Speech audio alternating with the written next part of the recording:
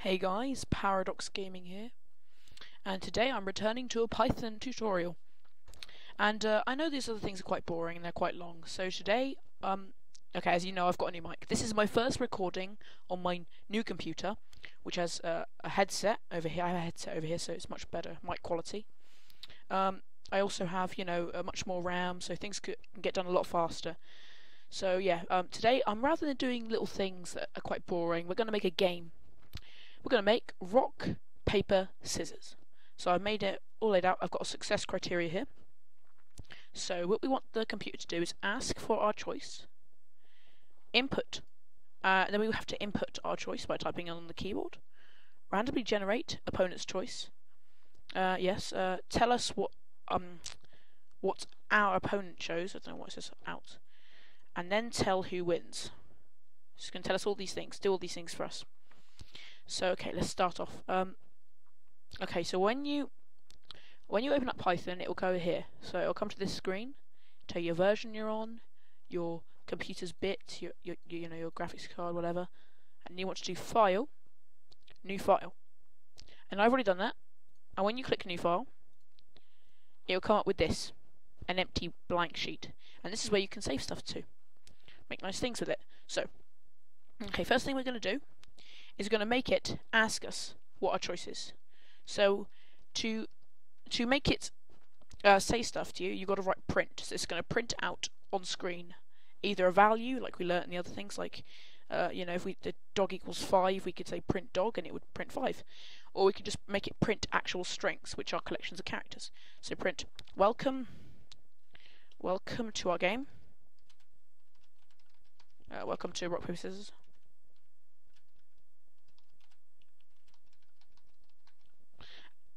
Okay, and then if you want to make it print on a new line without writing on a new line, so the next line down, you just do /n, and it won't print that n. And you just carry on writing, what do you choose?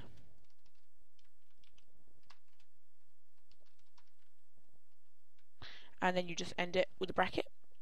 So then, now we want to make it so what the player's input equals, so yeah, let's just save it first.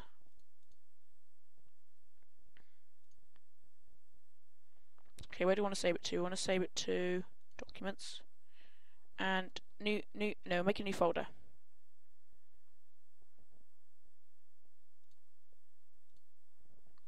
And we'll call it, this computer's very empty, Python. Save it in there. So we'll call it rock, paper, scissors.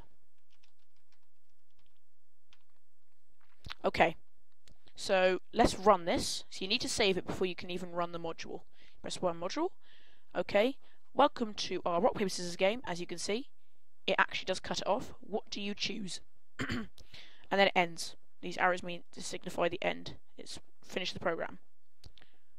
So yeah, my mouse is a bit okay. So now it does the first thing on our success criteria. Ask for our choice. So to input our choice, we need to do input. So that's actually what you can't just do input equals. You need to do a variable which stores the input. So we'll type in player.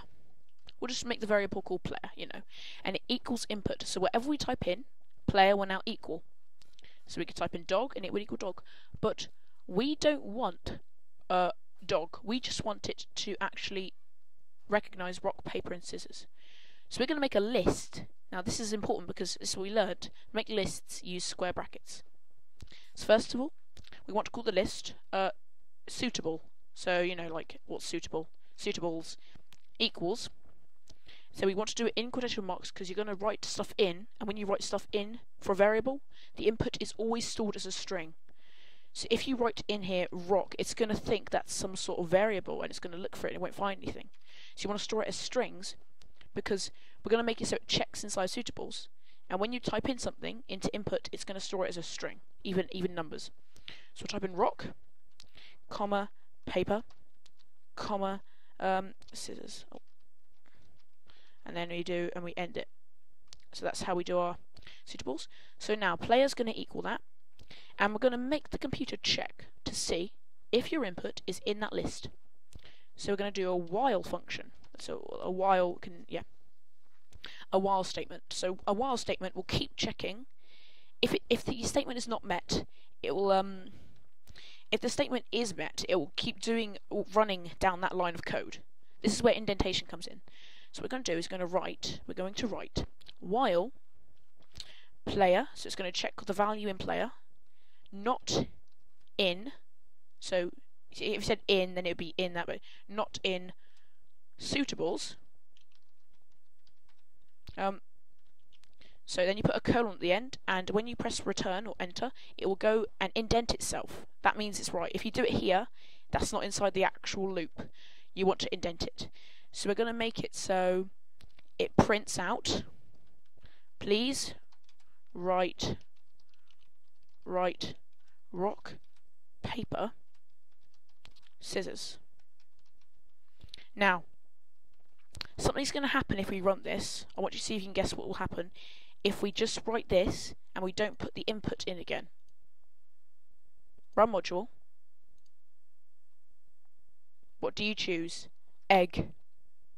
As you can see, it's printing it out over and over and over, and that's because we didn't make it so you could redo the input. So what it's doing is it's checking this part. Egg is not in there. So it's going to go down here, please write rock, paper, scissors, and then it's going to go back to here because the code's ended. It's going to check the while loop again. It's not good. So you need to make it so that loop can be broken. So you could just write break, which will just break out of any loop, but we don't want that. We want it so you can input something again. So we're going to write player equals input. So every time it says that, you get a chance to input something, and if it's in those, it'll check if it's in suitables in here. And if it is, it will break out. This function, this conditional will not be met because player will be in suitables. So it'll break out and it'll go down here. This is where the opponent this thing is randomly generated. So we have to make it randomly generated. The problem is, to do random generations, we need modules. Modules, it's best to have them at the top of your script, like all the variables that you start off with. You want import and then random. You can do other things like import math to do math stuff like square roots, but you want to import random for this, and usually put all of your imports or your modules, because you can download stuff and import it into this Python thing. You want to put them at the top. It's just better. It's more organized. Looks nicer. So random comes with the game, the program, but you need to import it for some reason rather than having it in. So this way, when we do a random function, every random function requires you to write random first. So since if you just did random.randint, which is producing a random integer, if you don't have the import random, this won't make any sense to the computer. This is the module it's looking for in your code, but it doesn't have it. So if you have the import, it'll be like, okay, we know what random is. We now have all the functionality, so you can do any random function. Just like you can import web browser and do stuff with your web browser, which makes more sense. So yeah, you do web browser commands. So yeah, when we're outside, we want to make a variable which stores the value of the player, the opponent's choice. That's it. So what we're going to do is we're going to do random. So it's going to do some sort of random function dot choice, right?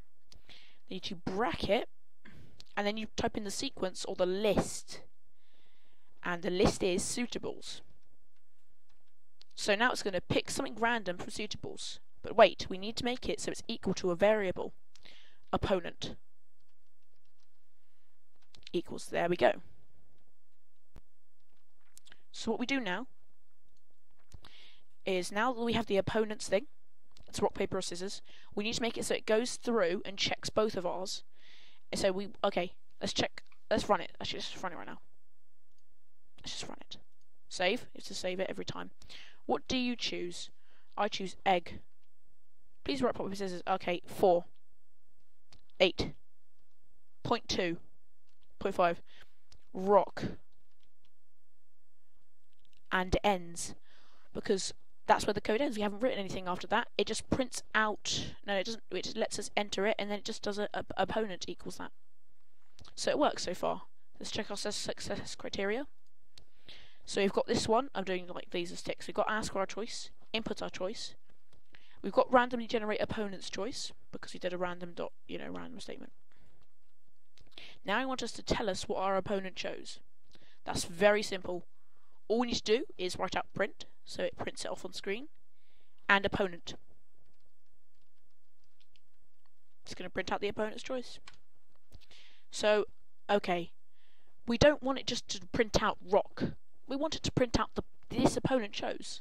So to do that, you can actually put variables with strings in this case. So you do a quotation mark, or a single, if you like, apostrophe. You could write the opponent. You can write anything you like here. Chose. And then you end it and do a plus. And now, if this was an integer, we could just print it normally, but if you add strings next to it, as we've done here, you need to do str to turn it into a string, so it fits in with the rest of it. But we don't need to do that right now, because it already is a string. What you're storing as opponent is picking something from suitables. So it's literally going to be the opponent chose, and then whatever whatever the opponent chose, which is in suitables. So the opponent chose rock, paper, scissors. Yeah. So we'll end it there. So you just close it off with a bracket. You can add more stuff after it. You could add another variable, or you could add more words. The reason I left a space here is so that it looks normal. Yes, actually I want to end... Do I want to end it? Nah, it's fine. We don't need punctuation. So when you're done with that... Okay, now let's run it.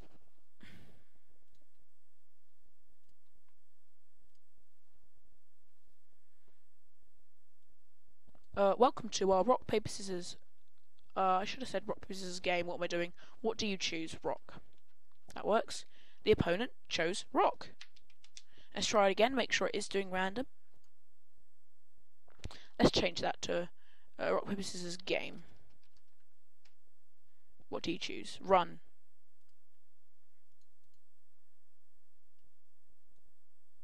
Welcome to our rock, paper, scissors game. What do you choose? Rock. Scissors. It does do it randomly. That's good. So let's go to our success criteria. Now it tells us what the opponent chose. Now this is the largest part of the code. Then tell us who wins. Okay, so it's got to tell who wins. So what we've got to do is we've got to check which thing each opponent chose. So it's going to take a bit of time. We've got to do if statements now. So if this conditional, like x, this will always be true. If x, then do this. That's the conditional. Okay, so if 5 is greater than 6, which it isn't, it won't do that. If it is, it will do this. So we do if player equals rock, and then it will check, if opponent equals rock, print it's a tie. Oh no, we can do this quicker, can't we? You're thinking, okay, that makes sense, but we can do it in a quicker, more efficient way. If player equals opponent. So if they both have the same value, which they could, we could just print tie, can't we? It's a tie. Yeah, I wanted to end that in punctuation, so I'm going to add and do a full stop. End it like that. See? That's how you add variables in it. If you miss the plus, it won't understand it. So that's if they equal each other. Now we've done this. Elif. Now there's a difference between elif and if. That doesn't matter. You could probably just write if here, because nothing else will matter. It doesn't matter if you write elif or if. You could just write elif. So elif player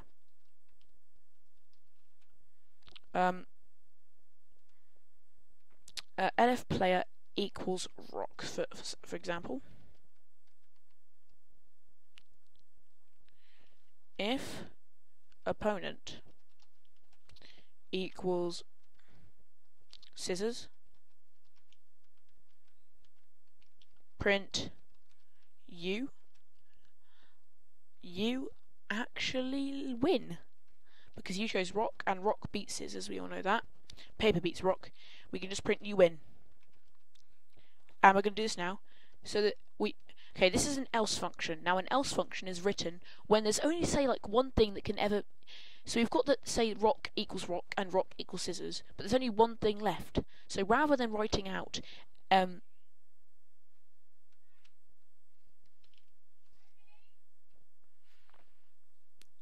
sorry, I don't know where I was. I think I was talking about else. So if you have one thing left, I was interrupted. Sorry. And you don't want to write it out, you could just do else.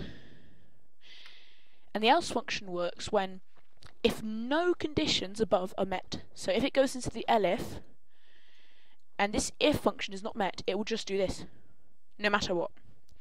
So rather than writing out another conditional, we could just write else, because there's only one possible scenario left.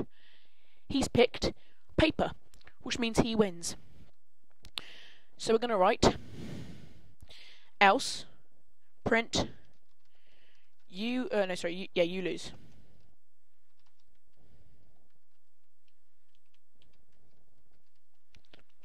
Now that's done. We've only got a few things left. We could do elif player equals, we've got to do it the same now, scissors. If we could just copy and paste out the code. It's simple now. We could do scissors. If opponent picks rock, print you lose. Actually, if opponent picks paper, print you win, you lose. And now we've just got to do the last one, which is else, because there's only one last actual scenario. Because that means elif player picks, what's the other one? We've got rock, scissors, paper. If opponent equals rock, so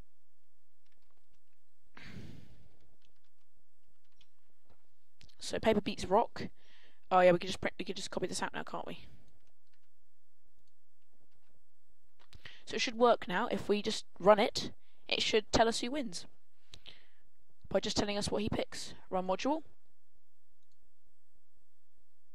Oh, we got an invalid syntax. If player, I've forgotten. When you're doing an if statement, you have to do double equals or elif. Whenever you're doing a conditional to check whether something is something else, comparing something, you have to do double equals. I don't know how I forgot that, but I did. That's my fault. What am I doing all my life? Jokes. Okay, now it should run. Let's try it. What do you choose? Paper. The opponent chose scissors. You lose. Well, there you go, it works. We'll try another go.